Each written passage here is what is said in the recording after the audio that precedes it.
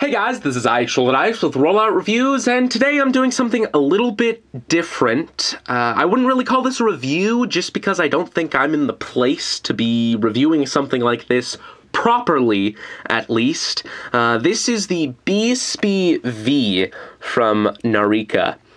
It is a piece of scientific technology, and I believe it's meant to be used in a classroom environment for scientific experiments and collecting data for projects and things of the sort.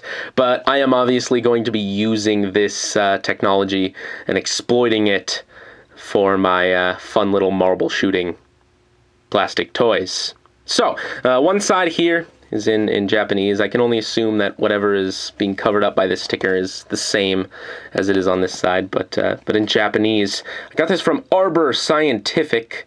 As you can see, it's a self-contained Photogate. And we'll get to exactly what that is in just a little bit here. Opening this up, we have the instructions. We'll take a look at those in a second. It comes in a little bubble wrap bag here, just to keep it safe. Here are the instructions. Opening this up, you can see one side is in Japanese, and I can't read any of that. And the other side is in English. A lot of, precautions, things to make yourself aware of, all of the features, how to use it, what all of these sections are called. And yeah, make sure to read this before you get yourself into that. And here is the BeeSpi V Photogate itself. Now it comes with a little piece of film on the top that you have to peel off just to keep it safe, but it's very, very shiny. As you can see, BeeSpi V, it's got a little LCD screen there, start button, select button, very, very simple. Inside, you can see it's got a battery cover. This takes two AAA batteries. They're not included, so keep note of that. It has two little sensors on either side here. Well, 4 in total. It's got a little opening there. Very simple looking device, sort of a matte finish all the way around, so hitting it with things won't damage it too much.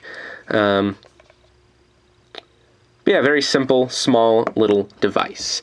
Now, what this is used for is it instantly measures the speed of an object that passes through it.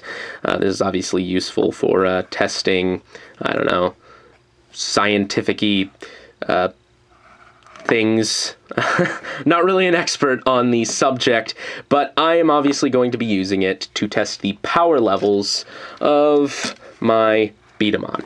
So, to turn this on, once batteries are in, you just press one of these buttons. Either one works.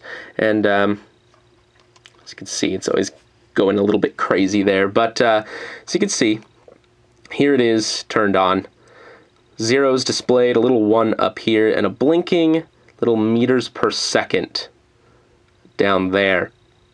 Now, you can change the measurement that it records by holding down the select button.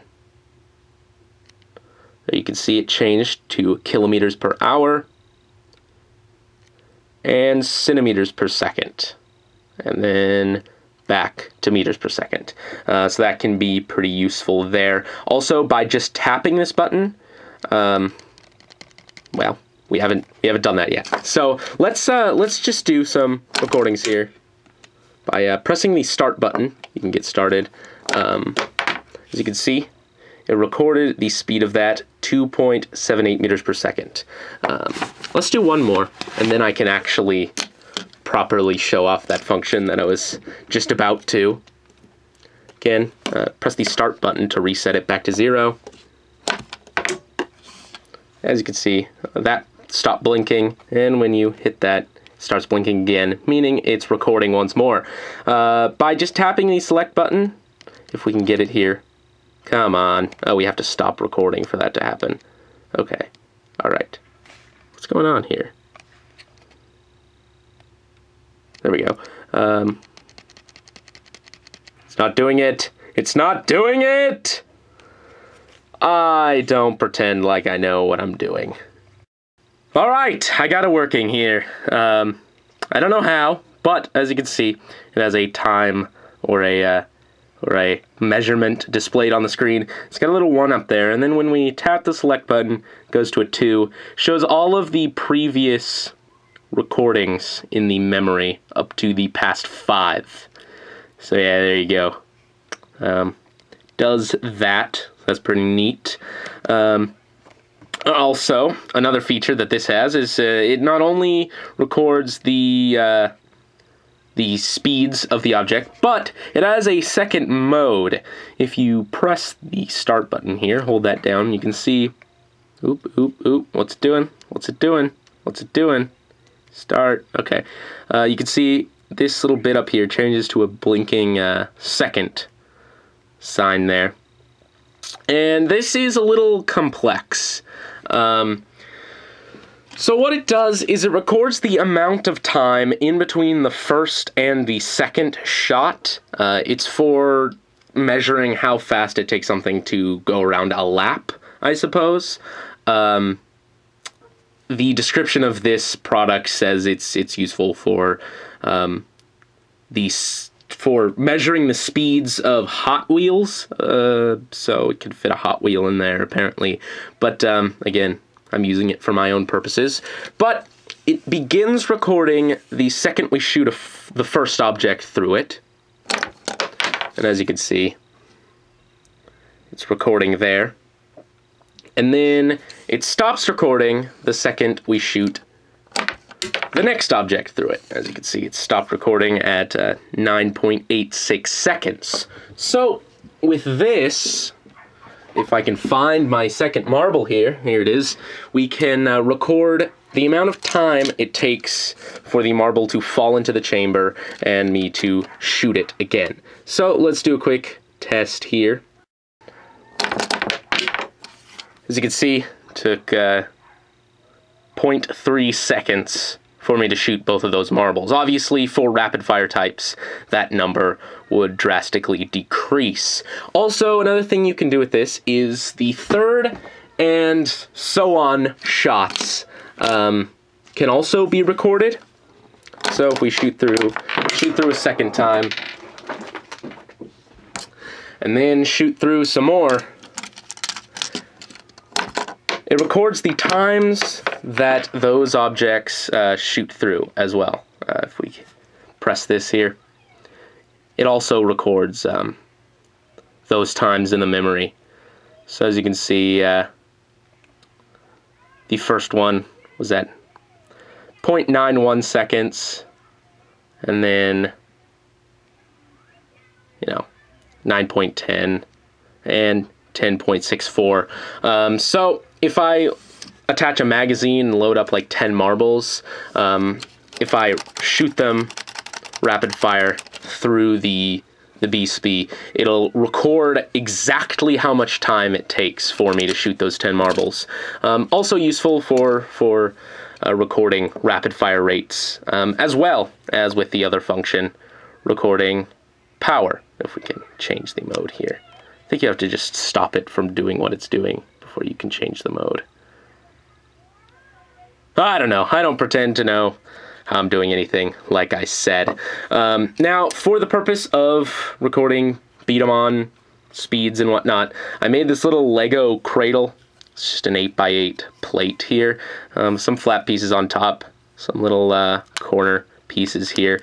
And it fits this perfectly, and it's just meant to lift up the BeeSpi, because sometimes with beat 'em on, the marbles shoot a little higher than you would expect, and they sort of hit the top of the timer. So by lifting this up just a little bit, it makes the tests a lot more regulated, and it works a lot better that way. To turn the device off, you just press both of these buttons, and it'll turn off just like that. So obviously, I'm not too educated on this kind of device. Obviously, this review is a little bit scattered in that respect, but for my purposes, it's pretty useful. If you found this useful for you know, other purposes as well, if you were looking at this product maybe for using it for something a little more useful in the classroom or for a scientific experiment of some sort, then good. I can't imagine how helpful I can be, but yeah, there is the BeeSpi V. I'll probably do some videos in the future testing out all of my Betamon and showing off how each of them compare to the point, you know, because I can actually record that now. At this point, I'm just rambling, so let's finish it off here. That is about it, guys, and this is IX signing off. Oh, hey, I forgot to say something that I probably should during the actual recording of the video.